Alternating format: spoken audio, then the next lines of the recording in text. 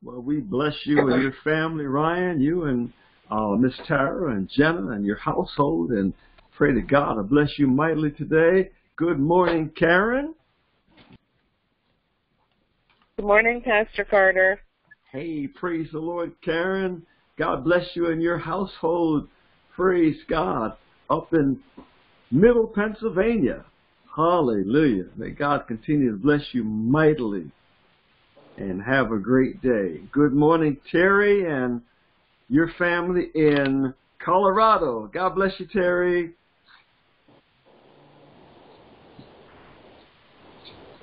Good morning, Pastor Carter. God bless you too.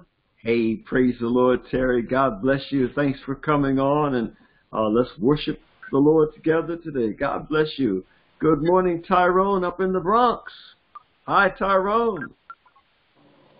Yes, good morning, Pastor Carter. God bless you. Hey, praise the Lord. Thank you, man. Thank you. God bless you, too. So good to hear your voice. And may God bless you and your family, give you a mighty day, and that all your days be mighty in the Lord. Praise God. Good morning, Jackie Fisher. Hi, Pastor Carter. How are you today? Doing fine, Jackie. Good morning to you and Russell and your household. And may God bless you mightily, mightily.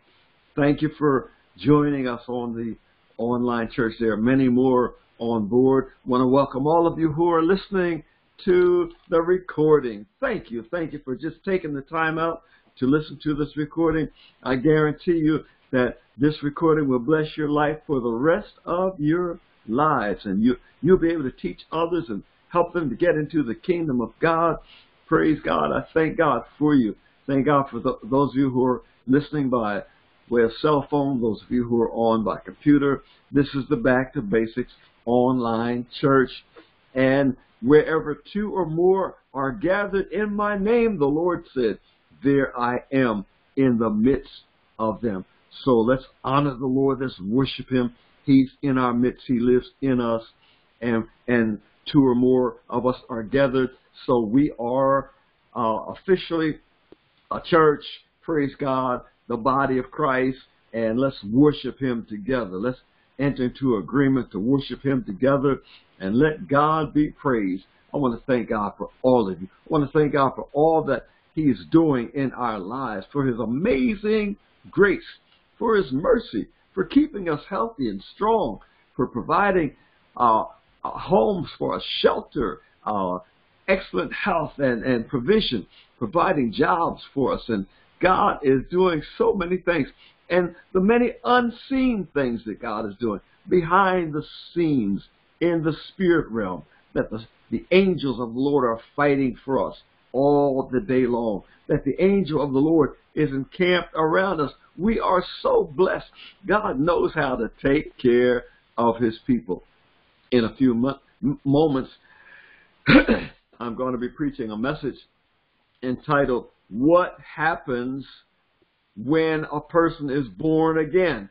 Stay on, stay on. You might think you know it, but I guarantee you that you're going to learn some things today you've never heard before. What happens when a person is born again? I wish that every person could hear this message. I wish that every pastor could preach these principles. I wish that everybody in the body of Christ would hear this and share it with others, because there are so many people who are lost. There are so many people who attend church and yet do not get this. So I just thank God. Thank God for giving us favor to present this material to us today. And I pray that you'll use it and bless others with it. So we're going to ask Ryan Trogler if he would pray and lead us to the throne of grace, and ask the Holy Spirit to guide us today in the name of Jesus. Good morning, Pastor. Bless you and Miss Jackie. Heavenly Father, we want to thank you for making another day. We want to thank you for breathing the breath of life in us again today. Lord, we just want to ask you to give Pastor Carter the wisdom and the knowledge to teach us your awesome word again today. We want you to bless this online ministry. Bless everybody that wants to come to listen to your word. And Lord, we want you to heal the sick and just cure them and lead the people to you. And we just want to have a blessed day in you because it's the day that you have made. Again, we love you, praise you, honor you, glorify you. In Jesus Christ's precious name, amen. Amen, amen. Thank you, Ryan. And thank you all once again for joining the online church.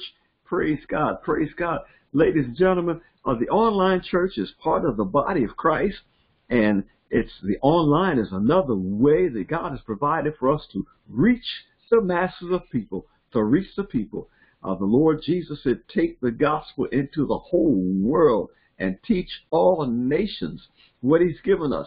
And so the online church is a way to reach people where the brick and mortar church cannot reach people. And so as we see ourselves a part of the body of Christ and we work together in agreement with the body of Christ, we're doing the will of God. And thanks be to God. I thank God for counting us worthy of this calling.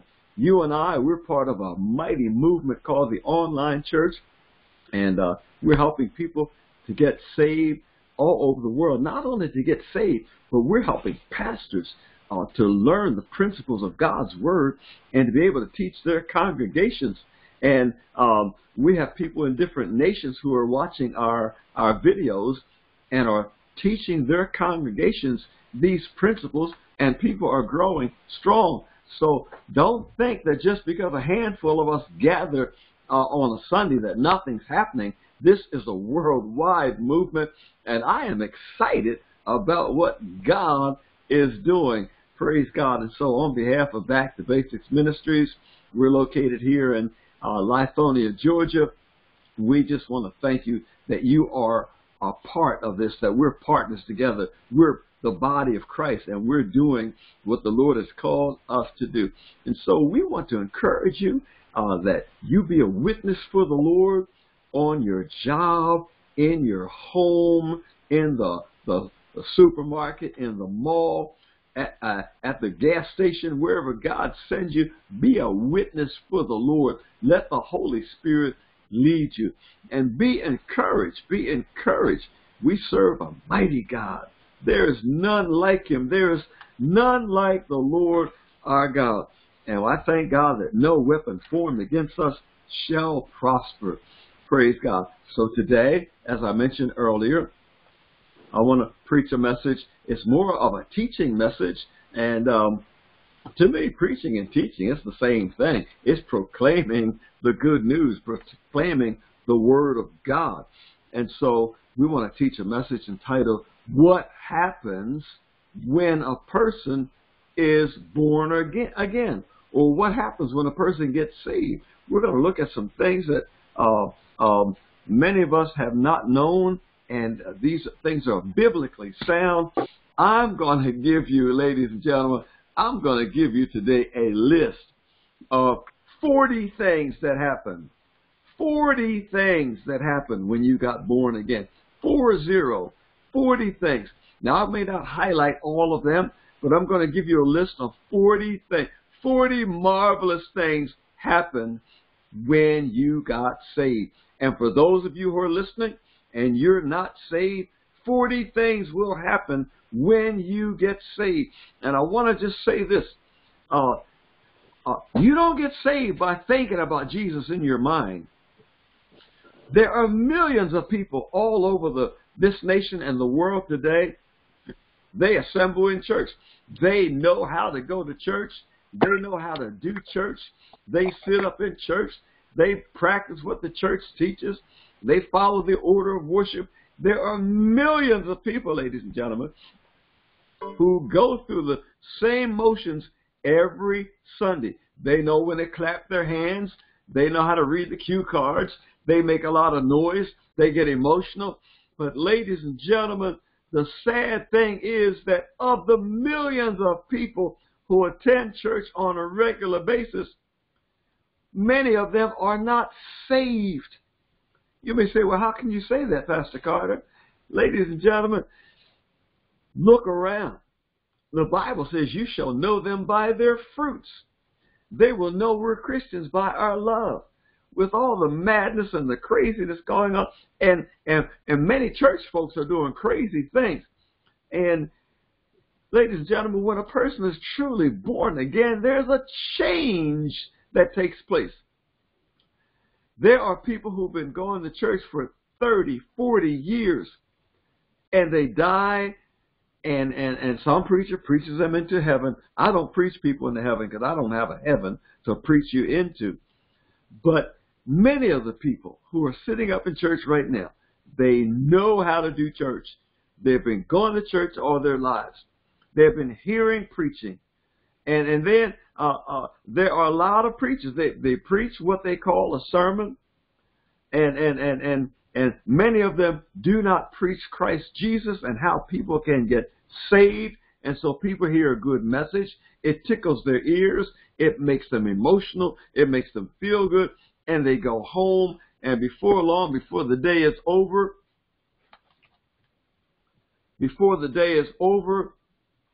then they've lost everything that they have. Okay, so Ryan, check your system. Everybody else can still hear, Ryan. And so we want to address all those people who attend church but still don't know if they're saved. You know, if you ask the average Christian today, soon or shortly after they come out of church, are you saved? They say, I don't know. Others will say, I hope so. Others will say, I sure would like to be. Ladies and gentlemen, you need to know that you know that you know that you know that you're saved. Why go to church for 30 years, 40 years, and not know whether or not you're saved? You need to know today whether you're saved. And the Bible gives us proofs that we are saved. And we need to know so that there be no doubt about it. And Satan is blowing people out of the water because they just don't know. And there are stubborn people. I mean, we've got some proud spirits, stubborn spirits. Well, Pastor Carter, I've been going to church for 40 years. I was baptized when I was 13, and this and that. So, and they will fight me. They'll fight you because they don't want to hear anything. They know it all. And in their mind, they know about Jesus. Yes, in their minds, they know about Jesus. But in their hearts, they don't have him living there. And that's why people are doing dumb stuff, crazy stuff. That's why so many people are in doubt about salvation. So we want to clarify some things today and make sure that we know. I mean, when Jesus walked the face of the earth, he made it plain. He made it so plain. In fact, when the Sadducees and the scribes and the Pharisees tried to confuse him and try to mess up his message, Jesus began speaking in parables, plain, simple truths that the average person can understand. And so he still makes the gospel plain and simple. And so I want to address those of you who are listening, who've been going to church all your lives but still don't know if you're saved. You've got household members who are not saved. Ladies and gentlemen, you need to get saved. You need to know that you're saved. We're going to show you how to get saved. We're going to tell you today what happens. 40 things that happen when a person gets saved. Now, I'm not going to ask you to remember all these things, but you can email me and I can send you the hard copy of the 40 things that happen when a person gets saved, or I'll play the recording over and over again until you get these principles in your heart. Not just in your head, but in your heart. Praise God. And so we're going to start off with the 4 basic facts of salvation. 4 facts of salvation.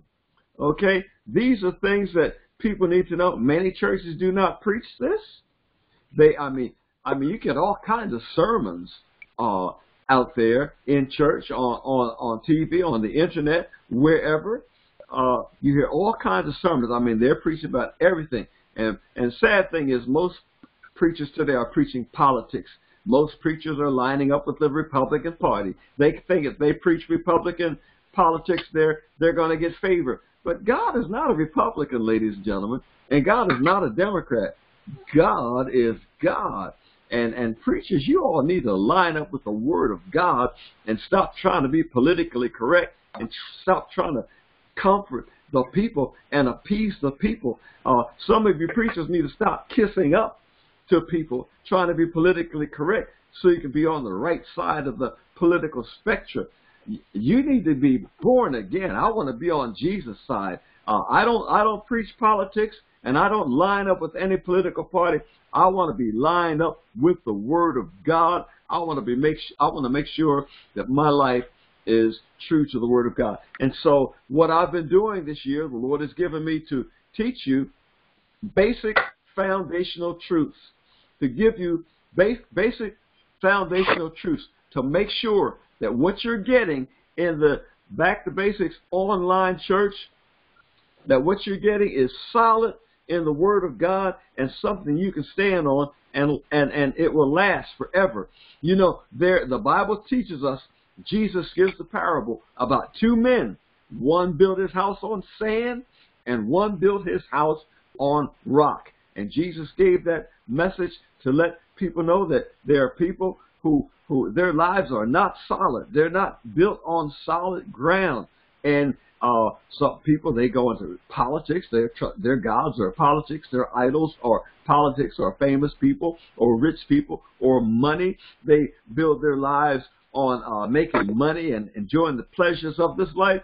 But Jesus says the winds and the rains and the storms came and blew that house away, because that house was not built on solid ground. And then there was a man who built his house on rock, solid rock.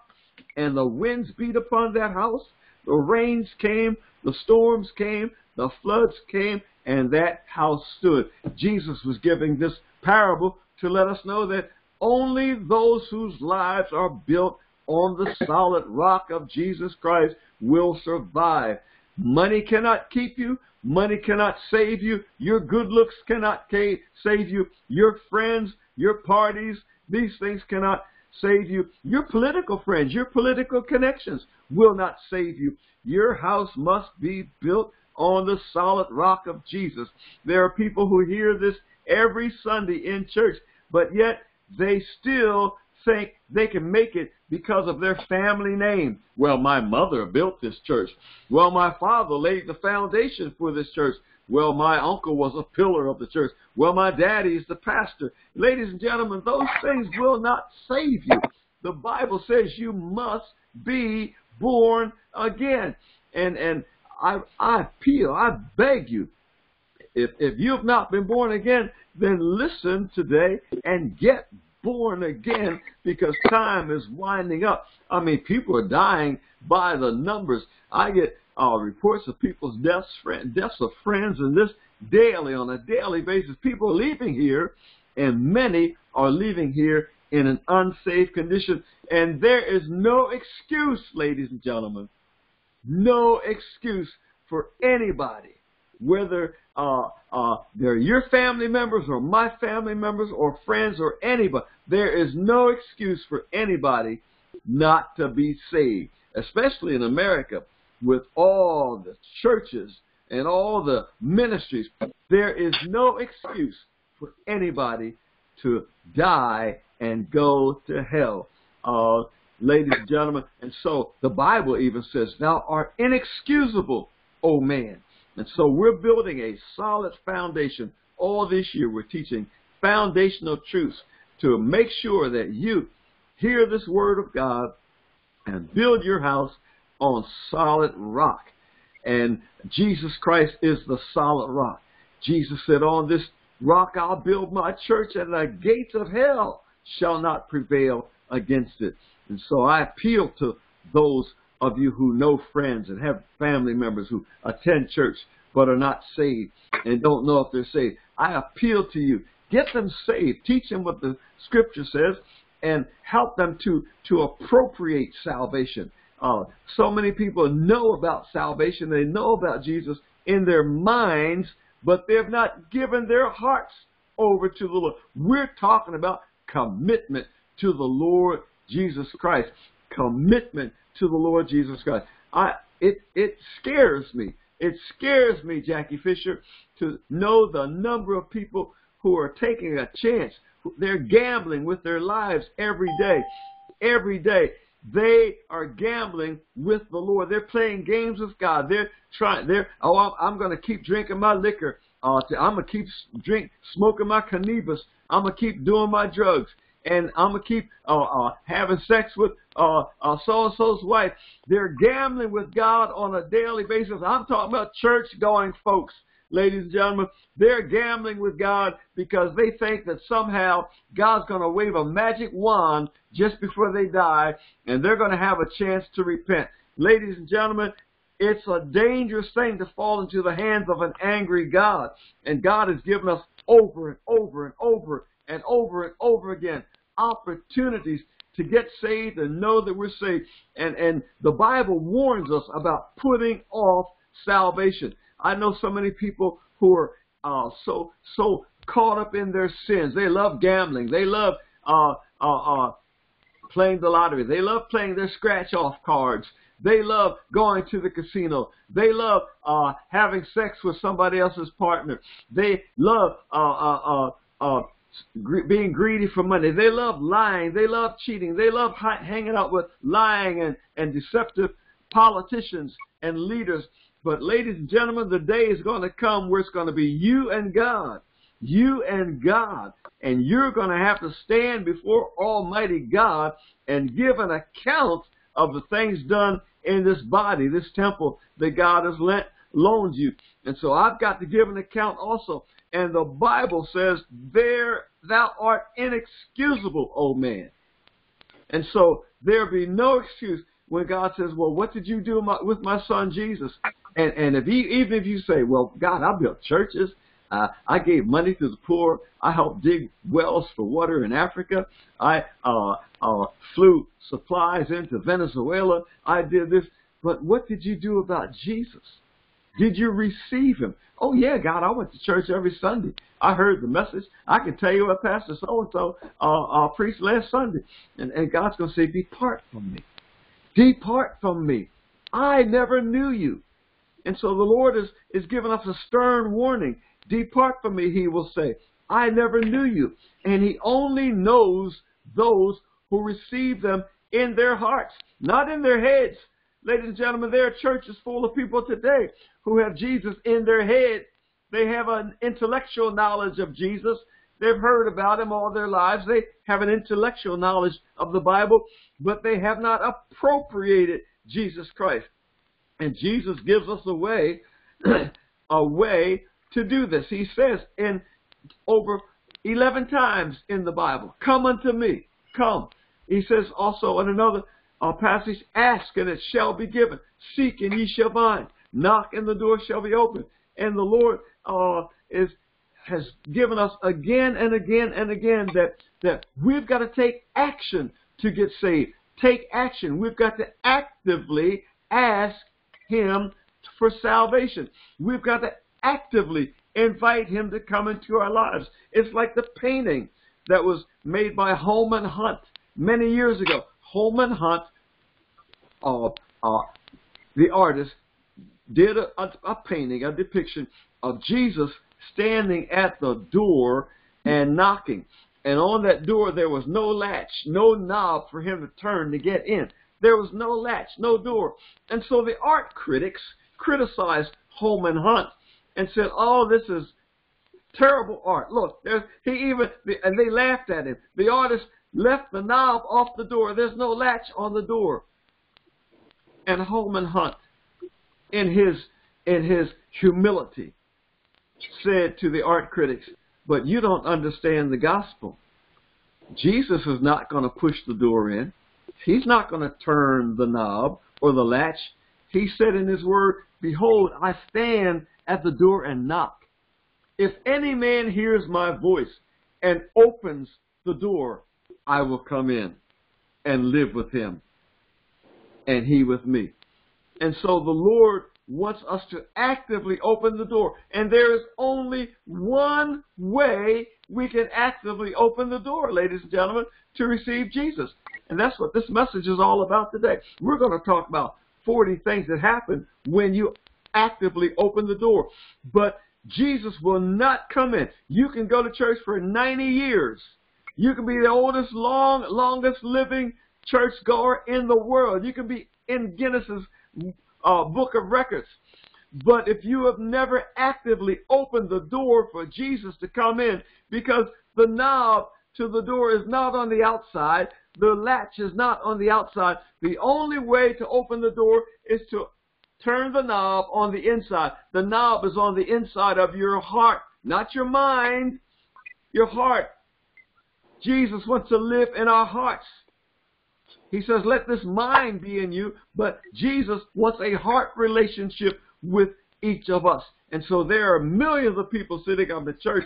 They have an intellectual relationship with Jesus, but an intellectual relationship will not save you. You cannot get to heaven based on your intellect or what you know. Even the devil knows there's a God, but you must be born again. And the new birth, ladies and gentlemen, comes when you open your heart to Jesus, when you turn the knob of your heart, when you take the lock off your heart, when you circumcise the foreskin of your heart, when you soften your heart, and when you open your mouth. The only way to receive Jesus is to open your mouth and claim him and ask him, invite him. Jesus said, behold, I stand at the door and knock. If any man hears my voice and opens the door, I will come in and sup with him and he with me. And so you open the door. You can open the door, listeners. You can open the door, David Carter, tell them in Dubai. You can open the door by asking Jesus to come in. When you ask him to come in, you turn the lock. You turn the latch. You turn the knob. And it's by confessing. And the Bible teaches us in Romans 10:9 and 10, that if you will confess with your mouth the Lord Jesus Christ and believe in your heart, not your mind, if you confess with your mouth and believe with your heart that God raised him from the dead, you shall be saved. That's how people get saved, ladies and gentlemen. Doesn't matter who they are. Doesn't matter what color they are. Doesn't matter what kind of house they live in. Doesn't matter who their mama was, who their daddy was. Doesn't matter what that person has done. If you will confess with your mouth the Lord Jesus Christ and believe in your heart that God raised him from the dead, you shall be saved. We see this in Jesus' ministry, his earthly ministry. When he met the woman at the well, they talked about water, and Jesus said, I have water. If you drink this water, you'll never thirst again. And she said, give me this water. And she had to ask for that water, ladies and gentlemen. She said, give me this water. And she asked, believing. And then she got saved, and she went running down the hill. She left her water pots at the well. She ran into the village, saying to the people, come, see a man. He told me all about himself. And Jesus stayed in that village for 3 days as people asked him for salvation and received the living water. The Bible tells us that if we believe in him, out of our bellies shall flow rivers of living water. Not streams, but rivers of living water. And you don't get this living water by reading about Jesus and taking notes and thinking about him and intellectualizing on him as they do in seminaries and in many Bible schools, and especially in most of our churches. They intellectualize about Jesus. Pastors, you need to stop preaching those intellectual sermons and get real and touch the hearts of the people and tell them you must be born again. You must open your heart to receive Jesus. Ladies and gentlemen, this thing, the Catholic Church, the Episcopal Church, so many churches, they teach people that because you're born in a certain family, you're a Christian, and they christen you at the age of 8 days old. At 8 days old, they christen you. In other words, they anoint you. They go through the christening thing, and you become, according to that theology, you become a member of the body of Christ. That's a lie, ladies and gentlemen. That is not the truth. The Bible says, as Jesus told Nicodemus, verily, verily, I say unto you, unless a man is born again, you cannot see the kingdom of God. You must be born again. So every one of us is born once. And that first birth is a birth of flesh. We're born of water. We're born of water, meaning we are born and we become flesh. We are born of corruptible seed. That seed, that sperm that met the egg, the egg in our mother's womb, and formed the zygote, and formed a new being. That sperm meeting that egg was corrupt. And no matter how innocent you and I looked when we came out of the womb, we were corrupt. Our nature was corrupt. Sin was in our nature. Why? Because Adam sinned against God and rejected the kingdom of God. And all mankind was born in sin and shaped in iniquity. Why? Because we were born of Adam's seed, which is a corrupt, ungodly seed. It was a wicked seed, a seed that denied God and was corrupt. It's unrighteous. And so every child born is born of a corrupt seed. And that is why God said, I look for a man among them who will stand in the gap before me and make up the hedge. But I found none. And so God decided he would save mankind himself. And God, the Son, Jesus Christ, said, Father, prepare me a body. I'll go down and live among them, and I will do what needs to be done. I will live among them without sin, and I will bring the church home singing. I'm going to bring the church home to glory, to give you the glory. I'm going to take away their sin. I'm going to destroy that wicked seed. I'm going to destroy that corruptible seed. I'm going to cause them to be born again by an incorruptible seed. And then I will establish my church, and then I will bring them home singing glory and praise and honor to you, because that's how you made mankind in the first place. And so, ladies and gentlemen, I know I'm going to read you eventually a list of 40 things that happened. I'm going to get there, but I want to lay this foundation so that there's no doubt in your mind that these truths are what God wants us to receive. Too many people are dying without a saving knowledge of Jesus Christ. They have a head knowledge. Oh, they went to church, and the churches, I mean, they glorify these people. They lay them out in caskets. They look good. They're dressed up. They look all holy and all that. But ladies and gentlemen, a lot of folks in those caskets are not holy. They were not holy. They went to church. A lot of people know how to do that churchy thing. You know, if I go to the right church, I'll be socially correct, politically correct. I mean, people know how to play the game. But it is no game, ladies and gentlemen, when it comes to eternal life. Jesus said, verily, verily, I say unto you, unless a man be born again, he cannot see the kingdom of God. And so, pastors, the true message of salvation should have four points. A true message of salvation. And I'm saying this because there are people who do not get true messages of salvation. There are people hearing sermons. They're hearing sermons, everything about how to bake a chocolate cake, to how to fish for crappies in Georgia, or how to bait your hook, or how to live the glamorous life. I mean, people are getting all kinds of sermons. But God wants people to hear how to get saved, how to enter into his kingdom. He wants to be our God. He doesn't want to destroy anybody. He wants us to come to repentance. He wants us to cease from sin and to live a glorious, righteous life before him. And so these are four things. And as I said earlier, I'll give you a hard copy of these things later if you suggest them, request them from me. Number one, Christ was delivered by God, the Father, to the punishment of death. God delivered his son, Jesus, so that Jesus could be put to death. Jesus prayed, Father, if this cup, if it be at all possible, remove this cup from me. If there's any other way we can do this, remove this bitter cup. Jesus did not want to taste that cup of death. He knew what he had to go through. But then he prayed, yet nevertheless, Father, not my will, but thy will be done. We need to take an example from Jesus. Nevertheless, not my will, God, but thy will be done. Jesus submitted his will to the will of the Father and agreed to face death. So God delivered Jesus over to death so that we could have our sins removed. Number 2, Christ was buried. After he died, he was buried. The Bible gives us the account of them burying him in the borrowed tomb of Joseph of Arimathea.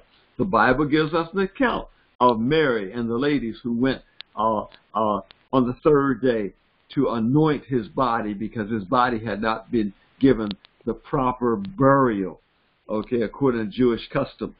So Jesus was buried. Number 3, God raised him from the dead on the third day. This is the gospel, ladies and gentlemen. All this stuff about baking chocolate cakes and how to fish for crappies and how to live the abundant life and how to live the prosperous life, or this prosperity plan, or this blessed plan, or getting this prayer cloth, or getting this whatever. Ladies and gentlemen, that has nothing at all to do with Jesus Christ. The gospel is all about God delivering Jesus up to death so that you and I can have our sins removed. And then number 2, Christ was buried. He was dead, ladies and gentlemen. He was dead for 3 days. On the third day, he rose again from the dead.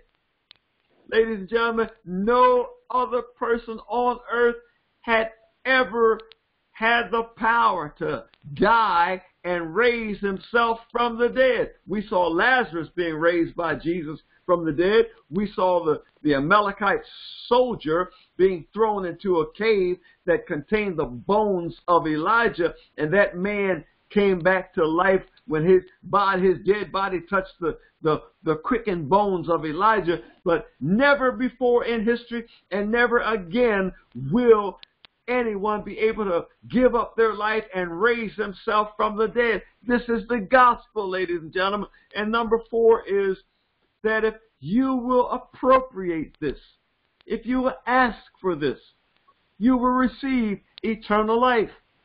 This is the gospel. Number 1, God gave up Jesus to die for our sins. Number 2, Jesus was buried. Number 3, God raised him from the dead.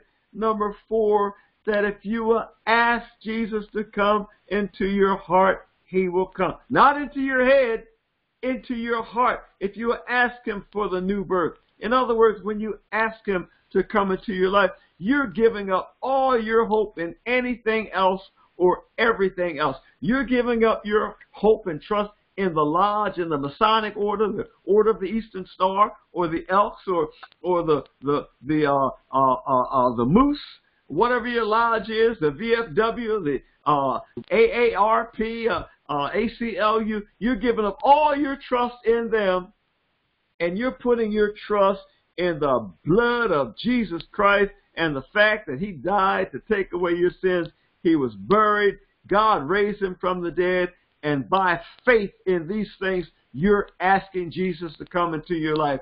That's what salvation is all about. Ladies and gentlemen, why is it so difficult for people to sit up in church for years and stubbornly refuse to open their mouths and ask Jesus to come in? Jesus said, behold, I stand at the door and knock. If anyone hears my voice and opens the door, I will come in and sup with him and he with me. So praise God. So that's what the gospel is all about. And any preaching that does not include the gospel, ladies and gentlemen, preachers, you're going to be held accountable. You're going to be held accountable. You're going to be held accountable for leading people astray. You're going to be held accountable. I don't want to be held accountable for preaching any gospel other than the gospel of Jesus Christ. Praise God. Now, these are the things that happen when you're saved. I know some of you got your pen and pencil around handy, but you're not going to be able to keep up with this, so email me. I'll email you this hard copy. I'll email you this information. Number one, when you're born again, you receive everlasting life. You receive it. John 3:16 tells us you receive everlasting life. When you receive Jesus, when you open the door and invite him into your heart by faith, he comes in and you receive not only Jesus, but everlasting life. And nothing, I say nothing can take that everlasting life from you. Number two, when you receive Jesus, you're born again. I mean, you are born again. No matter what you have done, you may have robbed banks, you may have robbed convenience stores, you may have slept with millions of men's wives, but when you confess and repent and receive Jesus in your life, you're born again, and those sins and iniquities are removed. Number three, you're born of incorruptible seed. Incorruptible seed. The seed that was planted in your mother's womb was corrupt. It was corrupt because of the sin nature in man. No matter who you are, the seed that produced me was incorruptible, was corruptible seed. In other words, that seed leads to death. No matter what kind of life I would live without Jesus, that seed would lead to death. No matter who my daddy is, no matter what he did, his seed was corrupt. And my children, their seed is corrupt. No matter how much I think of myself, my children, whom I place a seed, that my seed met with their mother's egg, and they were born, that seed is corrupt. They too must be born again. And so when you're born again, you're born of incorruptible seed, ladies and gentlemen. Incorruptible seed, which gives everlasting life. Number 5, you become a son or daughter of God. The Bible says son of God. You become a son of God. Now, John 3:16 says God so loved the world that he gave his only begotten son. But we become an adopted son, an adopted daughter of God. Jesus is the only begotten, the only one that God fathered, but he gives us a new birth, and he accepts us in the beloved as a part of his family, and he becomes our father. We become, number 6, a new creation. 2 Corinthians 5:17, a new creation. You're not the old liar, cheater, whoremonger, deceiver that you used to be. You are a new creation. Now, whether you choose to continue lying and deceiving and fornicating and gambling, that's up to you. The choice is yours. But as far as God is concerned, you become a new creation, and you have the opportunity to live a holy and righteous life. You don't have to choose to go back and let the old man take over. The Bible says we've been passed from death to life. So when people ask you, are you born again? Are you saved? You can say yes. If they say, are you going to heaven when you die? Oh, yes. Oh, yes. They would. And if people say, if you die today, are you going to heaven? Oh, yes. Oh, yes. Why? Because we have been passed from death unto life. John 5:24. Number 8, we've been exempted from future condemnation. The Bible tells us we will not be condemned. John 5:24. We have been exempt. You don't have to worry about being condemned by God when you receive Jesus as Savior and Lord. So open the door. You turn that knob and let him in. How do you turn that knob? By asking him, Lord Jesus, come in and be my Savior, my Lord. Number 9, you've been redeemed from under the law. Number 10, you've been redeemed from the curse of the law. Number 11, you become dead to the law. Number 12, you receive an eternal redemption. Number 13, you are reconciled to God. God accepts us in his family, ladies and gentlemen, when we're born again. You have peace with God, Romans 5:21. Number 15, you're justified. Justified, meaning just as if I have never sinned. You become righteous and just in God's sight. Number 16, all trespasses are forgiven you. All of your sins are forgiven. Number 17, you're delivered from the power of darkness.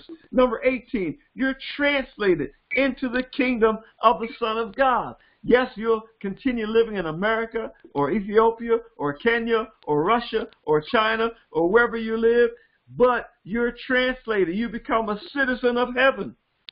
Number 19, you're perfected forever. God considers you perfect. Yes, you may not have it all together. You may still have habits and things you're working on, but in God's sight, you're perfected forever in His sight. Hebrews 10:14.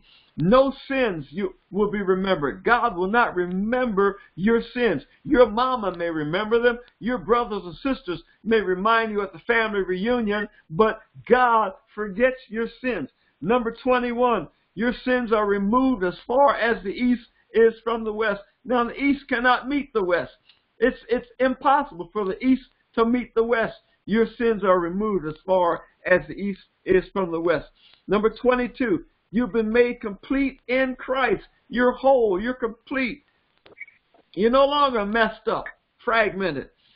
Number 23, you are accepted of God. God accepts you. He accepts you in the beloved. Ephesians 1:6.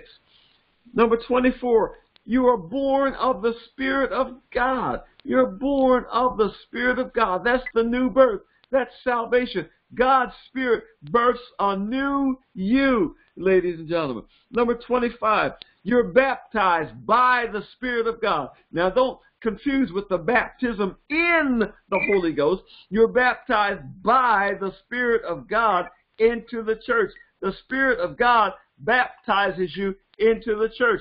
Just as water baptism is a testimony that you're a new creature, the Spirit of God baptizes you into the church, the body of Christ. That's how you get in church, ladies and gentlemen. You must be baptized into the church. You don't join the church. You don't get into the church by being born into a certain family. You don't get into the church by being baptized at the age of 13. You must be born into the church by the Spirit of God. Number 26, you are indwelt by the Spirit of God. Ladies and gentlemen, the Holy Spirit, the moment you receive the new birth, the Holy Spirit begins to live in you, and He will never leave you. And then it's up to you to get filled with the Holy Spirit. Get filled with the Holy Spirit. Remember, the moment you get saved, the Holy Spirit lives in you. Number 27, we're almost finished. Being sealed, you're sealed with God's Spirit. You're sealed. In other words, you're covered. You're sealed. It's like writing a letter and signing your name and putting a wax over it. A wax, an impenetrable wax. Your name is sealed. Your name is sealed by the Holy Spirit. Number 28, you become the object of God's love. Ladies and gentlemen, you ain't seen love yet. Get born again, and then you'll really experience love from God. Number 29, you become the object of God's grace. Grace and mercy. The twins start hanging out with you. You start hanging out with new people, new companions. You look around and you see all these wonderful things happening to you because the twins, grace and mercy, begin following you. David says, surely goodness and mercy shall follow me all the days of my life. Number 30, you become the object of God's power. We're almost finished. Number 31, you become the object of God's faithfulness. You'll find Him to be faithful, faithful, faithful. Jackie Fisher, we're talking about a faithful God. Number 32, you become a citizen of heaven. You have a citizenship. You have a citizenship. You are, hey, ladies and gentlemen, you are not undocumented. As far as heaven is concerned, you are not undocumented. You become a citizen of heaven. Number 33, you become seated with Christ in heavenly places. Just as He sits on the throne of God, you become, the moment you are saved, you sit with Him on that throne of God in heavenly places. Number 34, oh, this is good. This is good. You become glorified. you become glorified. God glorifies you. He no longer sees you as a sinner. He glorifies you. He gives you his godly status. Number 35, you were given a home in heaven. I got a home up in that kingdom. Ain't that good news? Ain't that good news? You can tell people, they'll look at you like you're crazy, but tell them, I got a home up in that kingdom. Ain't that good news? I got a home up in that kingdom. Ain't that good news? And then number 36, you are kept by the power of God. You say, well, Pastor Carter, what keeps you going on from Sunday to Sunday? Sometimes you're sick. Sometimes you don't feel like it. Sometimes you don't feel like going to work. Sometimes you don't feel like directing the school of prophecy. Sometimes you don't feel up to it. But I'm led by the Spirit of God. I'm kept by the Spirit of God. And you're kept by the Spirit of God. And then number 37, you're crucified with Christ. Ladies and gentlemen, just as Christ was nailed on the cross, the Bible says in Galatians 2:20, I have been crucified with Christ. Nevertheless, I live. Yet not I, but Christ lives in me. And the life that I live in the flesh, I live by the faith of the Son of God who loved me and gave himself for me. You are crucified with Christ. Retroactively, you are nailed on that cross with Jesus Christ, and you identify with his sufferings. Number 38, you are buried with Christ. You and I, Romans 6, read chapter 6 of Romans. What shall we say then? Shall we continue in sin that grace may abound? God forbid. How shall we that are dead to sin continue to live any longer in it? For we know that as Christ was raised up from the dead, even so ought we to walk in newness of life. We've been buried with him by baptism unto death. Number 39, we are resurrected with Christ. Ephesians 2:6 tells us that we are resurrected with Christ. We are resurrected. That's why we can say, I'm a new man. I'm a new creation. I'm a brand new man. Old things have passed away. I've been born again. More than a conqueror. That's what I am. I'm a new creation. I'm a brand new man. See, you don't get this sitting up in church intellectualizing. You've got to open that door. When the Lord says, come unto me, when the Lord says, behold, I stand at the door and knock, when the Lord says, if anyone will open the door, I'll come in and open with him. When he says, ask and it shall be given, seek and ye shall find, knock and the door shall open. Open it. Do it today. Don't wait till tomorrow. Tomorrow might be too late. Tomorrow you might have to stand before God at the throne and give an account of the life you live in this flesh. Don't put off so great salvation. And then add number 40. Add number 40. Hallelujah. Your name is written in the Lamb's book of life. Read the book of Revelation. When the Lamb of God opens his book, there's a list of names of all who are saved. Those names have been written in the blood of Jesus and sealed by the Holy Spirit. And your name will be read from the book of life. Your name, the moment you accept Jesus as your Savior and Lord, your name is written in the Lamb's book of life and sealed by the Holy Ghost. Ladies and gentlemen, we've just rushed through 40 things that happen to you when you are born again. These things have happened to the majority of you. There are some of you listening, you're not saved yet, but the moment you ask Jesus to come into your life and save you, you will be saved. That's a promise. These things will happen to you. All these things, plus more. This list is not the exhaustive list. There are many more things that happen to you when you're born again. Email me for this list. Call me for this list. But most of all, stay right where you are. And if you're already saved, then you ought to enter into prayer with me right now, that we pray that people who are not saved will be saved. If you're listening today, whether it's live or listening by way of the recording, and you want to be born again, you may have been attending church for 10 years. You may go to church 13 times a Sunday. You may be listening to sermons on the radio or on the TV or the internet, but yet you have not taken the appropriate action.